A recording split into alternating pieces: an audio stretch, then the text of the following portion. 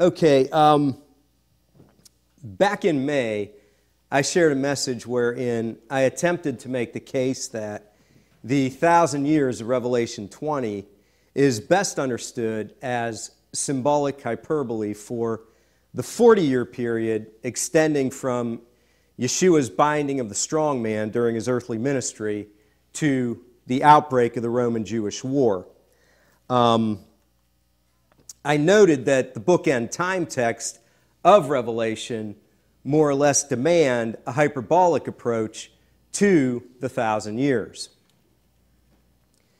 Since numeric hyperbole is a common rhetorical device used throughout the Bible to glorify Yahweh and magnify the accomplishments of his people, there would be nothing at all unusual about understanding the 1,000 years in this way. My aim here in this approach is an approach that's derived from the text and the text alone, and it reaches out to find historical circumstances that fit the text, as well as biblically used literary devices that make sense of the language of the text. And this is how I think everyone should want to approach it. Our goal should not be to impose concepts and ideas upon Revelation 20 like a huge weight that are just absent in the passage itself. For example, the popular idea today that animal sacrifices will be reinstituted during the Millennium. You won't find that in Revelation 20. That's the sort of thing we want to avoid. That being said, if this 40-year idea really is a textually driven approach, we should expect that there would be something within the text of Revelation 20 itself that would prompt the reader to think in terms of a 40-year period. And that's the question I'd like to focus our attention on this morning. Is there anything within the text itself that would tip the reader off to the idea that the 1,000 years is not only hyperbole, but hyperbole for a 40-year period specifically? In other words, does the idea of 40 years flow freely from the text? Well, if I mention the word Exodus, would that tend to get you thinking in terms of 40 years? The answer is rather obvious. The Exodus lasted 40 years. But wait a minute, you might say. Isn't this also imposing a huge weight upon the text with a concept that just isn't there? After all, we don't exactly see the word Exodus jumping off the pages when we read Revelation chapter 20. And while that's true enough in and of itself, the chapter is literally saturated with Exodus imagery. But we don't see it today because we're reading it through modern lenses. We need to put our ancient glasses on, so to speak. It's important to remember there's a 2,000-year disconnect between us today and John's original audience back then. Revelation 20 is loaded with words and phrases that are meant to get the reader's minds thinking in terms of the Exodus. And we need to place ourselves in the position of John's first century target audience if we're going to see this. John footnotes several references to Egypt in general and the original Exodus in particular in order to telegraph the idea that what he's describing in this chapter is nothing less than the second Exodus, the new and greater Exodus inaugurated by Yeshua himself. And his first century readers would have picked up on these footnotes immediately. Now, I use the word footnotes intentionally here. Today, if a writer wants to call the reader's attention to another piece of literature, a particular theme, idea, or motif, the writer will put it in a footnote, right? Or if it's a particular passage of Scripture we want to reference, we typically put it in parentheses, title, chapter, and verse. For example, I'm speaking this morning on Revelation 20, verses 1 through 10. That's how we reference it, and everyone knows exactly where to go in their Bible to find it. The New Testament writers didn't have either of these luxuries. Chapter and verse divisions weren't added to the Bible until the 13th century, and footnotes weren't even invented until the 16th century. The only ways in which New Testament writers could clue their readers in to the Old Testament passages they were drawing on was either by alluding to those passages, lifting phrases from them, or by direct quotation of small portions of those passages. And just like us today, when the New Testament writers reference an Old Testament passage, they want their readers to go back to that passage and the context of that passage in order to illuminate what they themselves are saying. Their methodology was different because they didn't have chapter and verse divisions to reference or the ability to insert a footnote. But their intent is the same. They're expecting their readers to connect the dots. And if we miss the dots they want us to connect, we're not going to see the picture they're creating in its entirety. As Barbara Isbell comments, there are certain key texts upon which John relied heavily. If we're not familiar with the grand themes of books like Exodus and the prophets, our ears will be deaf to the subtleties of John's masterful composition, and much of the book's message will be lost to us. In other words, there are things that are just invisible to us today if we miss John's verbal clues. Elizabeth Fiorenza puts it this way: Revelation, therefore, must be read and contemplated as a symphony of images if one wants to experience the book's full impact. I think her symphony analogy is brilliant. As many scholars point out, the book of Revelation was originally meant to be read aloud and heard by its audience. And just like a symphony, the book of Revelation is a work of art, a masterpiece, in fact, and we need to approach it as such. Having said that, you can listen to Bach being played only on a harmonica if you want to. You'll certainly get the basic tune, but you'll miss pretty much everything else. And the way in which most today approach Revelation 20 is like listening to Bach being played only on a harmonica. Everyone gets the basic tune, the basic structure. Satan the dragon is bound in the abyss for 1,000 years. The saints reign with Christ during this time. And after that, Satan is briefly released and then thrown into the lake of fire. That's just the skeleton outline.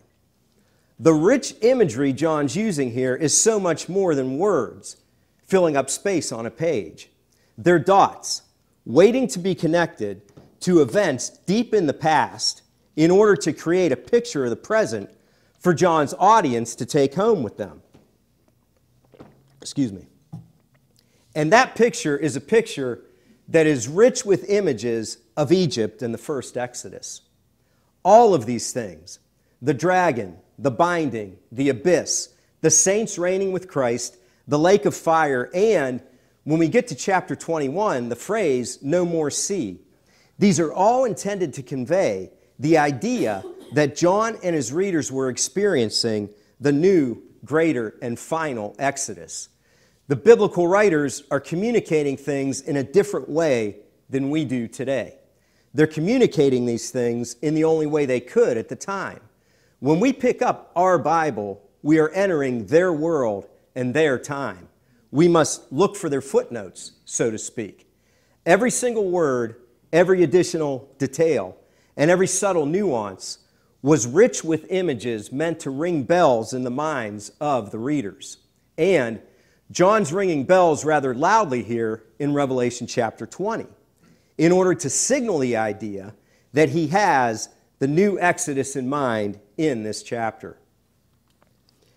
And the first of these bells is his description of Satan as a dragon in verse 2. In that verse, John uses 4 terms in reference to the adversary of God's people. He uses 2 animal names, dragon and serpent, and two titles, Satan and devil. These aren't merely random terms meant to fill up space in a redundant manner. Each one is significant, and it's highly significant that he leads off with the term dragon. This word dragon is used 13 times in the New Testament, with all of its usages occurring exclusively by John in the book of Revelation. And by the time we get to chapter 20, our passage, John's already introduced the dragon imagery back in chapter 12 and used it extensively at this point. So the question is, do you think John wants his readers to simply forget everything he's previously said about the dragon and the way in which he introduces the imagery? Or is it more reasonable to assume that he expects his readers to import this information into chapter 20? The answer seems rather obvious.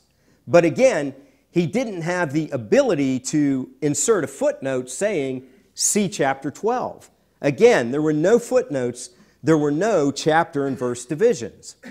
If he wants his readers to import the information from chapter 12 into chapter 20, the only thing he can do is give them a dot to connect. And in this case, that dot is the word dragon. With this in mind, it's widely recognized that Revelation 12 is primarily understood through the Exodus motif. Or, as G.K. Beale puts it, Revelation 12 is a replay of the Exodus pattern. And this is almost impossible to miss. In that chapter, a great sign appears in the sky, a woman clothed with the sun and the moon at her feet, and a crown of 12 stars. The imagery pulls us all the way back to Genesis 37, where the sun, moon, and 11 stars represent Jacob, his wife, and 11 of the 12 tribes of Israel, who bow down to Joseph, who himself represents the 12th tribe.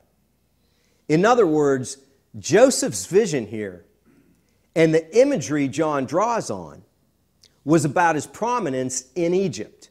He brings his family there, and these events precipitate what ultimately leads to the Israelites' exodus from Egypt.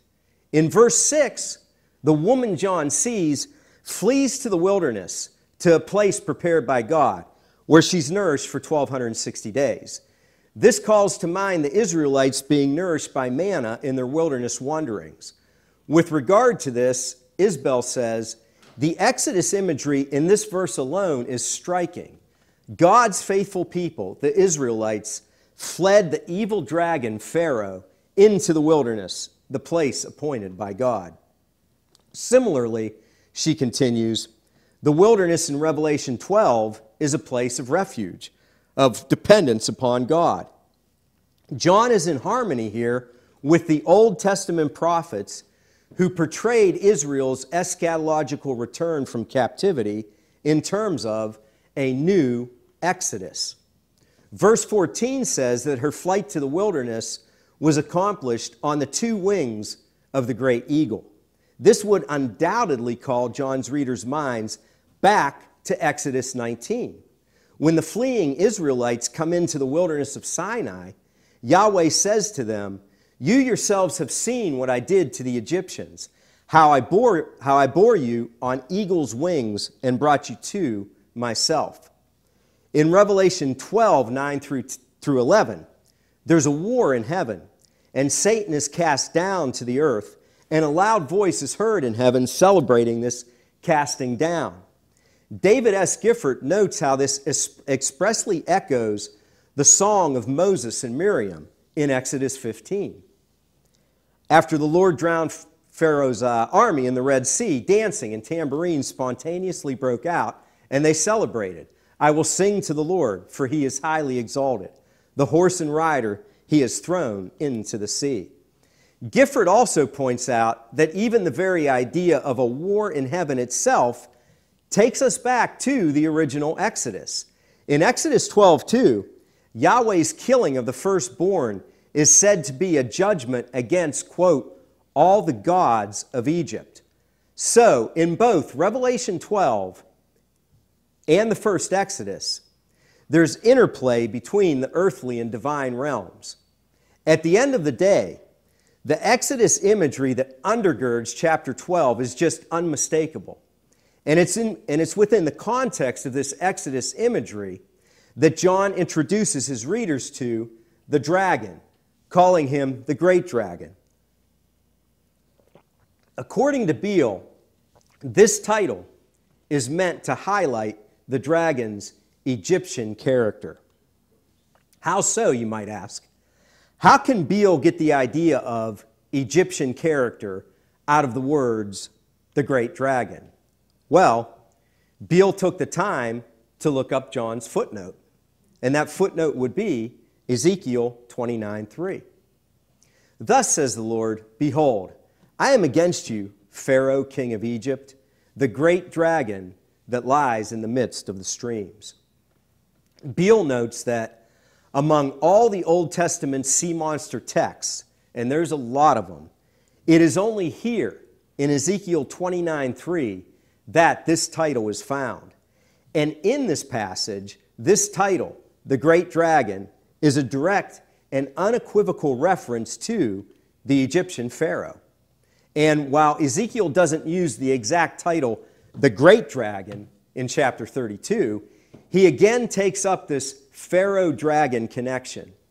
Son of man, raise a lamentation over Pharaoh, king of Egypt, and say to him, you consider yourself a lion among the nations, but you are like a dragon in the seas. And Ezekiel isn't the only prophet John's tracking on here. Isaiah likewise picks up on this Egyptian dragon idea. In Isaiah 30, verse 7, the prophet says, Egypt's help is worthless and empty. Therefore, I have called her Rahab. Rahab is among the many terms used in the Old Testament to express the dragon imagery. Isaiah 51:9 uses both terms, dragon and Rahab, in conjunction with the Exodus. This is actually a quite common theme in the prophets. As Meredith Kline said, the use of the dragon conflict pattern for the Exodus history in poetic portions of the Bible is well known. So, John was very purposeful in his wording here, alluding to a well-known theme. In other words, he's just not throwing out random terms to spruce up the imagery. He's coloring his language in such a way that his target audience, first century believers who are familiar with this stuff, can make the conceptual connection between the dragon imagery and the Egyptian Pharaoh. And he's quite literally coloring his language. In Revelation 12:3, the verse John uses to introduce the dragon imagery, he specifies that it's a great red dragon. Beale notes that even the dragon's very color itself, red, was meant in part as further visual imagery, drawing John's readers back to Egypt. How so, you might ask? Well, first, contrary to the popular belief of our day, the great red dragon is not the coronavirus, created in a lab in red China. That would have meant nothing to John's original audience.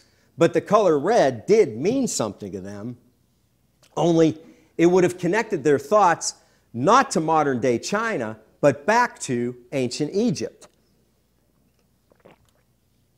As David Ahn notes, the evil Egyptian god Seth, known in Greek mythology as Typhon, and represented variously as a snake, crocodile, and a dragon, was said to have been red in color.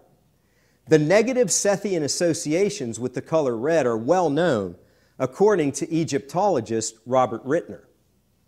He adds that red was the customary color of other demonic figures as well, such as Apophis, the enemy of Egypt's supreme deity, Ra. According to Rittner, the color red had hostile overtones, and Egyptian underworld demons are even described as, quote, the red ones. In Egyptian literature, the preferred color of ink used to write the names of such demons and enemies is red. Geraldine Pinch, another leading expert in ancient Egyptian studies, concurs. Pinch writes, "The color red was associated with chaos and evil. Doing red things meant doing evil, and the names and images of chaotic forces, such as Seth or Apophis, are often written in red, while the rest of the text is in black. Considering the negative connotations of the color red in the Egyptian mindset, it's ironically quite fitting then that Pharaoh and his armies should have drowned in a body of water known as the Red Sea." Putting all of this together, Dr. Stephen Ray Coy notes how obvious the connection would have been to John's original audience. He writes, "When John introduced the appearance of the dragon in heaven, he significantly added the word red. It is the great red dragon. Because of the long tradition in the Jewish community, readers would immediately know. This is a subtle way of using a symbol, but clear enough for sensitive readers or listeners to understand." Coy continues, John is presenting images and symbols, creating an Exodus environment for the Asian Christians, similar to the time of Moses. In other words, a nuance like this is not going to be lost on John's original audience like it is on us today.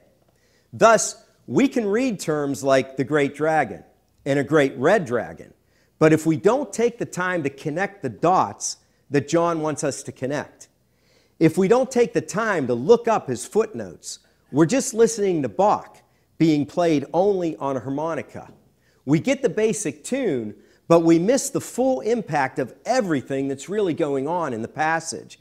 There are layers of meaning that are just lost to us today when we fail to make these connections.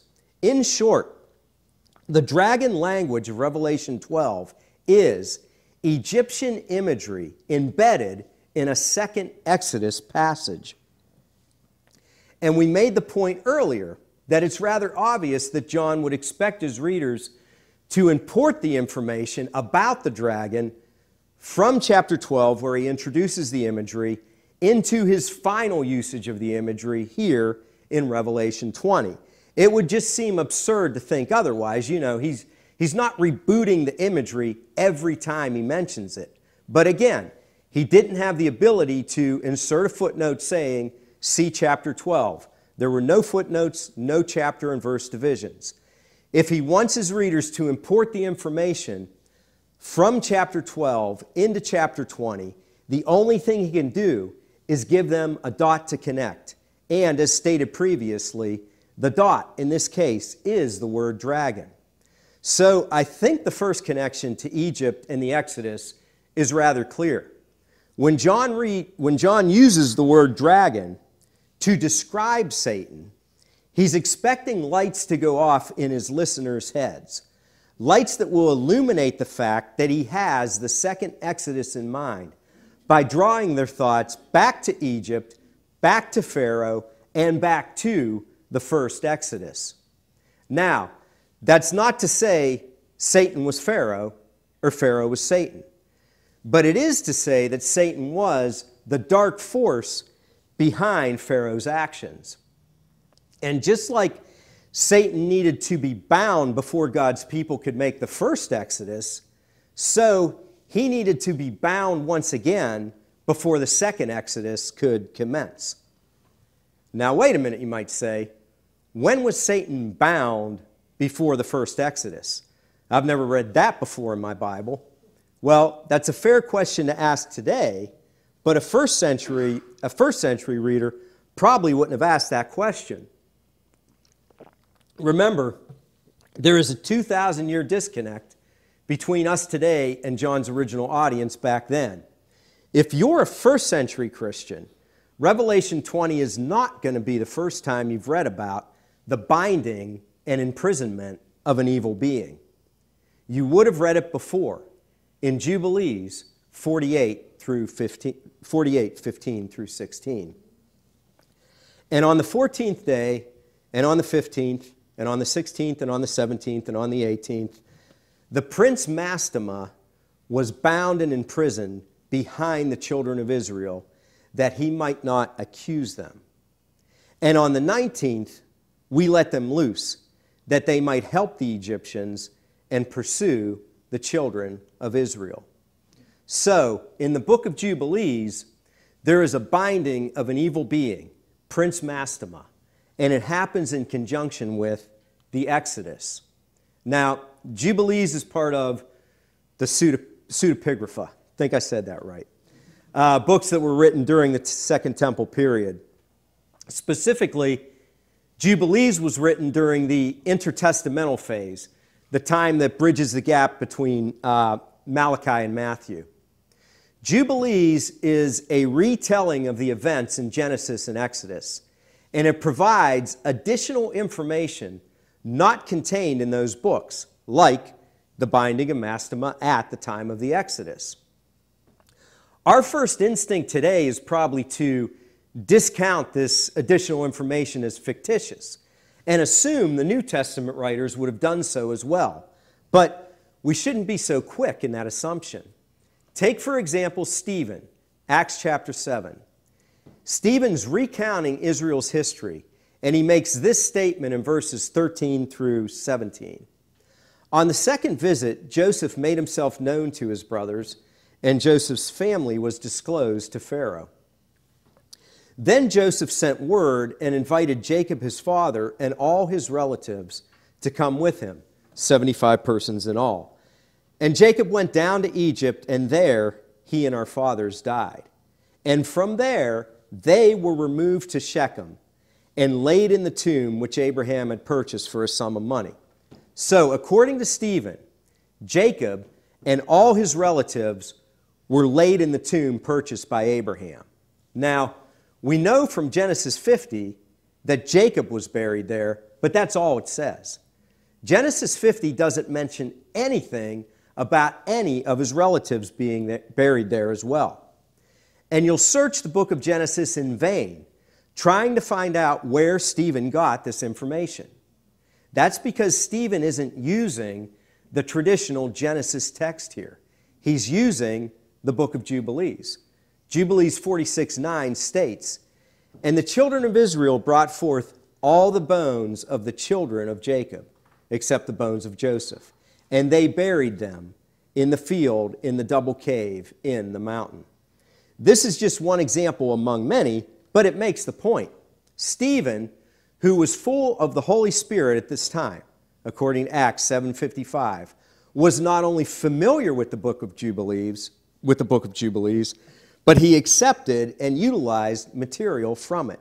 And Stephen wasn't the only one. Father Stephen Day Young of Ancient Faith Ministries has an excellent online article simply titled "The Book of Jubilees," where he demonstrates how Jubilees is referenced in some of the writings of Peter and Paul, and even by Jesus himself in the Gospels. And this just shows how far removed we are from the first generation of Christians who allowed Second Temple literature, like the Book of Jubilees, to shape their thinking and inform their understanding. This does not mean Jubilees is Scripture, as Christopher Carlson reminds us, but it does indicate that the early Christians found it useful enough to use as source material for their writings. With this in mind, then, the similarities between Jubilees 48 and Revelation 20 are just unmistakable. There are three clear contextual points of contact. In both places, there's a binding and loosing of an evil being, followed by an attack on God's people. In Jubilees, the name of this evil being is Prince Mastema. According to DDD, Mastema is a noun meaning hostility, and it's used that way in Hosea 9, for example. In later literature, the word takes on the meaning of the angel of hostility, and in the Qumran scrolls, the word is mostly connected with the evil angel Belial. In Jubilees, Mastema is always the proper name for the leader of the evil angels. According to Michael Heiser, the word mastema itself is linguistically related to the Hebrew ha-satan, or Satan. Mastema is the prince of demons, and he's identified with Satan in Jubilees 10. In Jubilees, the demons do everything Mastema tells them, and he exercises authority over mankind. In short, Mastema is the figure we know in the New Testament as Satan. These things being the case, John's mention of Satan being bound in Revelation 20 would have certainly taken his readers' minds back to Jubilees 48 and the binding of Mastema, or Satan, at the time of the original Exodus. If Mastema, or Satan, is going to be bound again, this would undoubtedly signal that a new Exodus was taking place. And this is the key takeaway here. Biblical scholar Lori Guy unpacks all of this for us and makes the connection between the Millennium and the new Exodus. Guy writes, Exodus-Satan-type connections predated Revelation by a couple of centuries at least. This is evident in the book of Jubilees, within which the Exodus story is thickened by the presence of a Satan-type figure, Prince Mastema, who is the shadowy force behind the Egyptians' actions. Mastema is bound for several days so that the Israelites can successfully despoil the Egyptians and then release to assist the Egyptians to pursue the Israelites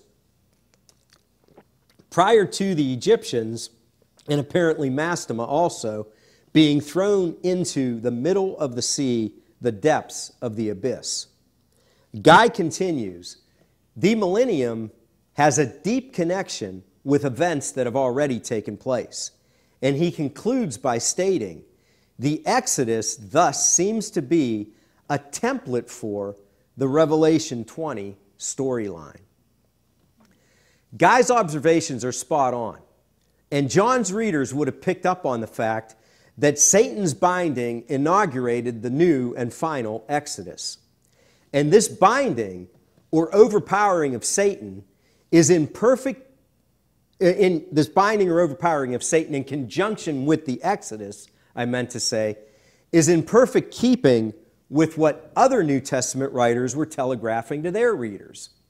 In Matthew's Gospel, we're all familiar with this, Yeshua binds the strong man. In Luke, he overpowers him. Two different ways of saying the same thing. If our observations about Jubilees 48 are correct, Matthew's binding language would echo the binding of Mastema at the time of the Exodus.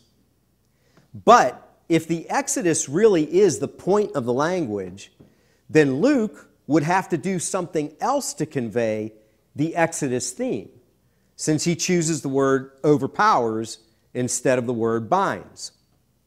So, does Luke do it? Does he make the Exodus connection?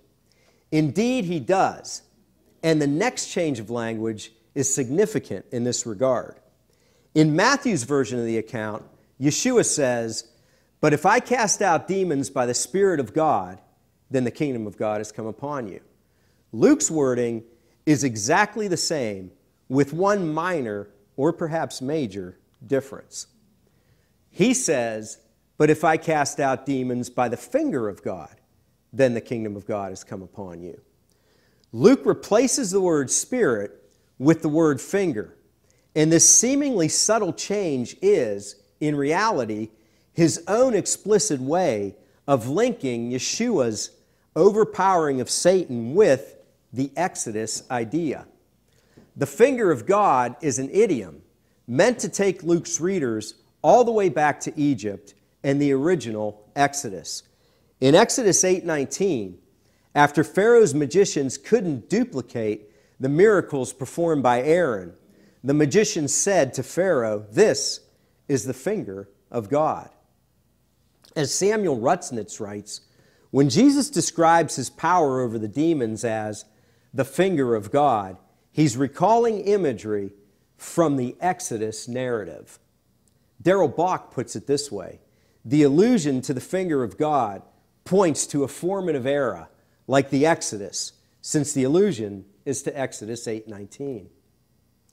This formative era, like the Exodus, is the new and greater Exodus that Yeshua himself was inaugurating. Yeshua's casting out of demons by the finger of God means that he has in fact bound the strong man. Just as Prince Mastema was bound before the first Exodus, and the long-awaited new Exodus had finally begun. The binding and overpowering of Satan has its roots in the book of Jubilees and links John's language to the Exodus traditions in perfect harmony with both Matthew and Luke. So John's usage of the term dragon and the idea of Satan being bound can both be linked back to Egypt and or the Exodus. But what about the abyss? Is there an Exodus connection there? According to Lori Guy, there definitely is. Further Exodus Revelation 20 linkage occurs, writes Guy, with Satan being cast into the abyss. Indeed, the very place where Pharaoh and his armies drowned is conceptually connected to the realm where Satan is bound. We've already looked at Isaiah 51, 9 through 10, but let's look at it once more.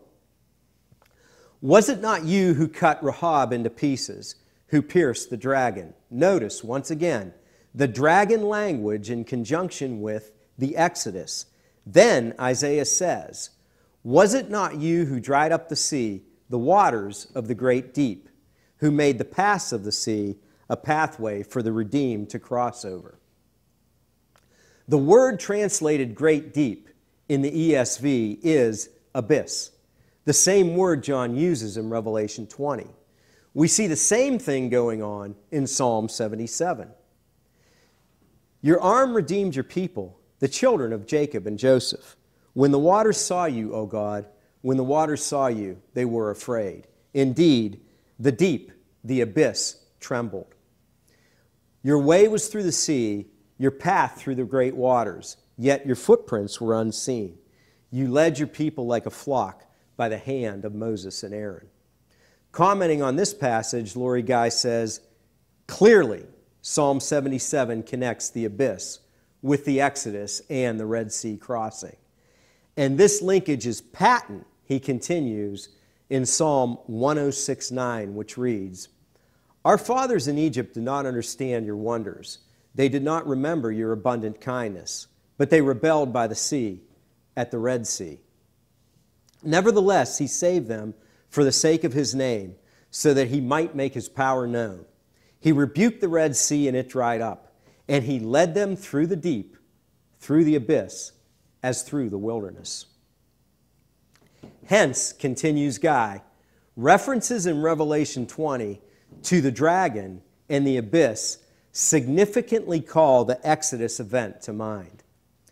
As the dragon Pharaoh drowned in the abyss, allowing the Israelites to make the first Exodus, the dragon Satan is trapped in the abyss, allowing the new Israel, God's people from all nations, to make the final Exodus.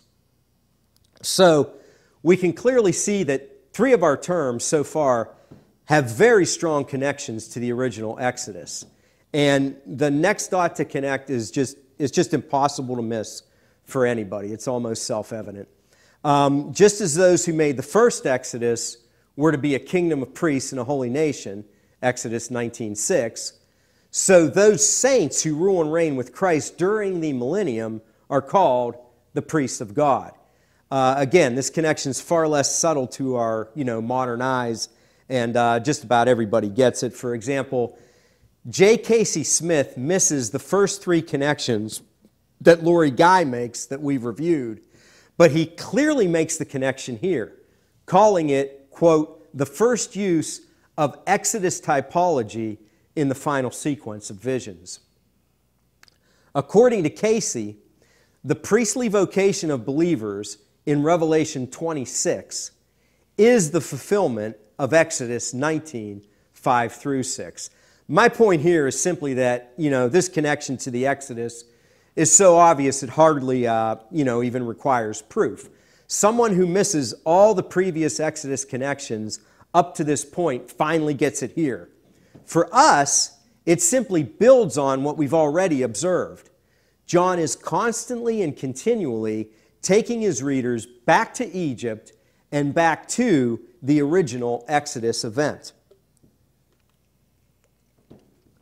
So the term dragon, the language of binding, the abyss, and the priestly reign of believers all connect back to Egypt and back to the Exodus. And next, the place of Satan's final demise is cast in distinctly Egyptian terminology, so that his audience can't possibly miss this connection as we miss it today. In Revelation 20:10, the devil is thrown into the lake of fire, which is later called the second death. And as many scholars note, this phrase is found nowhere else in either the New Testament or the Hebrew Bible. And this tends to baffle them. As David On writes, the image is problematical, for there are no close parallels in the Old Testament, Jewish literature, or in Greco-Roman literature, particularly when the place of eternal punishment is conceived of as a lake. Justin Bass hints at this problem when he easily surveys the history of various New Testament afterlife terms such as paradise, Abraham's bosom, the abyss, Tartarus, Hades, and Gehenna, but then makes this interesting comment: it's more difficult to track down the origin of the imagery behind the lake of fire in Revelation. According to David Woodington, this phrase, the lake of fire, is unique to John himself, with the lone exception of a few temporally distant Egyptian sources. And again he writes, besides a handful of extremely old Egyptian sources, the precise conception of a lake of fire remains unique to John. David On concurs. Surprisingly, he says, the image of a lake of fire occurs in ancient Egyptian texts, like the Book of the Dead, where it is located in the underworld. Though the channel of transmission from Egypt to Revelation is unknown, says On, it's instructive to note that another Egyptian underworld myth, the second death, is not only associated with the lake of fire in Revelation, but also found closely connected with the lake of fire in the Egyptian Book of the Dead. On continues, the ultimate Egyptian origin of this concept in Greek, Christian, and later Jewish literature is supported by the pairing of the notions of the second death and the lake of fire in Revelation 20 and 21, which also occurs in the Egyptian texts. So, the lake of fire, coupled with the other term, the second death, is found only here in Revelation and some ancient Egyptian writings. According to On, for the Egyptians, this second death in the lake of fire was, quote, a fate to be avoided at all costs. Again, the book of Revelation is a work of art. And what John's doing here in Revelation chapter 20 is artistically brilliant. To cast Satan's final demise in noticeably Egyptian terminology, the lake of fire, makes perfect sense if, in fact, John is seeking to make a theological point, drawing his readers all the way back to Egypt. Just as Mastema, through Pharaoh, attempted to prevent the Israelites from making the first Exodus, so now Satan sought to prevent people from all nations from making the new and greater Exodus out of Satan's kingdom of darkness and deception and into Christ's kingdom of light and truth. As the dragon figure in Revelation, Satan takes on the role of the ancient Egyptian Pharaoh who would seek to prevent this final Exodus. Thus, it's only fitting that his ultimate downfall is cast in terms of the worst fate possible in the Egyptian mind, an eternity in the lake of fire. To miss what David Ahn calls the ultimate Egyptian origin of this concept is to miss the brilliant irony of what John's attempting to telegraph to his readers in this passage. It is, once again, to hear only the basic tune, but to miss the full symphony of instruments being played. And the grand finale of John's new Exodus symphony comes in the next chapter, wherein he describes a new heaven and new earth wherein there is no more sea.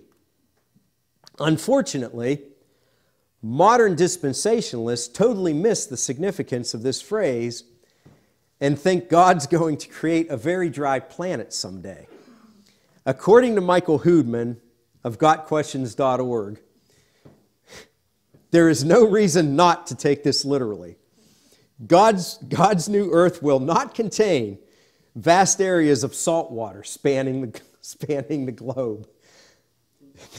This may be disturbing to those who love the sea, he informs us, but we cannot twist the verse's meaning just to make ourselves feel more comfortable.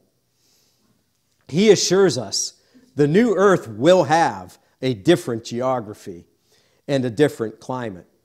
And I didn't want to chuckle through that, but I couldn't help myself. My apologies. Anyway, contrary to Hoodman, there is every reason not to take this literally. As Ken Gentry writes, but if we understand this literally, it makes no theological sense. Why would the sea not be part of the new eternal creation order? Did not God recreate the new earth? Why would he not also recreate the sea? Did not God create and bind the sea at the original creation? And is this not a feature of God's creative work, which is very good? Gentry continues, nor does it make any contextual sense. For what becomes of the river that flows through the city? Does it evaporate? Does it make a complete endless circle around the globe? Rivers naturally and necessarily end into a pool of some sort, such as a lake, sea, or ocean. Besides, Scripture can speak metaphorically by employing the drying up of the sea as when God judges Old Testament Babylon. Why could not this sea absence also be metaphorical? The literalistic approach is unworkable and unnecessary, and amen, Dr. Gentry. Gentry makes an excellent point here about the drying of the sea being used metaphorically. As he says, Jeremiah describes the judgment of Babylon in precisely these terms, and I will dry up her sea and make her fountains dry. Isaiah picks up on this same idea, where the metaphorical drying of the sea is parallel to the actions of the Persian king Cyrus. It is I who says of the depths of the sea, be dried up, and I will make your rivers dry. It is I who says of Cyrus, he is my shepherd, and he will perform all my good desire. This is a Hebrew poetic parallel, where the drying up of the sea and the actions of Cyrus in Jerusalem's restoration are one in the same. As Golden Gay and Payne point out in their commentary on Isaiah, the poetic words and prosaic words are commonly used in parallelism, as here in verse 27. There is no presupposition that the deep and its waters have any literal connection with water. They don't. We see the same thing going on in Psalm 144, verse 7. Stretch out your hand from on high, rescue me and deliver me from the many waters, from the hand of foreigners whose mouths speak lies. The many waters are the foreigners whose mouths speak lies. Again, dispensationalists totally miss the point of the imagery in passages like this. For an Israelite, the past gives shape and meaning to the present and the future. And the waters of the sea becomes a metaphor for the hostile and evil powers which oppose God's people. Its drying up recalls the original Exodus event and symbolically represents the defeat or downfall of the powers currently opposing God's people. This is most clearly seen in Psalm 18, a psalm of David about his deliverance from the hand of Saul. David poetically describes his deliverance in the following manner. Then the channels of the waters appeared, and the foundations of the world were exposed. By your rebuke, at the blast of the breath of your nostrils, he sent from on high, he took me. He drew me out of many waters. He saved me from my strong enemy and from those who hated me.